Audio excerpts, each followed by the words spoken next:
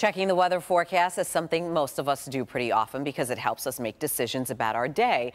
Now the CDC is using that model of predict and prepare to better inform people about the next wave of COVID and any future viruses. The CDC is launching a new tool to help communities gauge the seriousness of emerging health threats. The Center for Forecasting and Outbreak Analytics, or CFA for short, aims to be a national weather service for infectious diseases. Just as a meteorologist gives you a heads up on the day's weather, the CFA intends to do the same, but for infectious diseases. In this way, CFA will help reduce the clinical burden and mortality while diminishing the potential for social and economic disruption during health threats.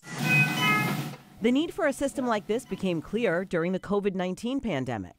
The response from our leadership, our public health leadership, has been to scramble, to pull together evidence, to try to make the best decisions we can. It's also been really clear this is no way to run a response to a pandemic. Planning for the center began last August with $200 million in funding from the 2021 federal stimulus package. The investment is already paying off. The center anticipated the timing and impact of the Omicron variant.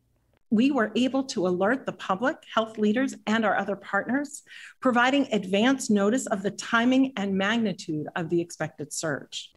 The CDC hopes forecasts from the center will help communities across the nation respond more quickly and effectively to the emergence of future viruses. And the CFA won't just communicate with government and health leaders. The goal is ultimately to also provide information directly to the public to help people make more informed health decisions as well.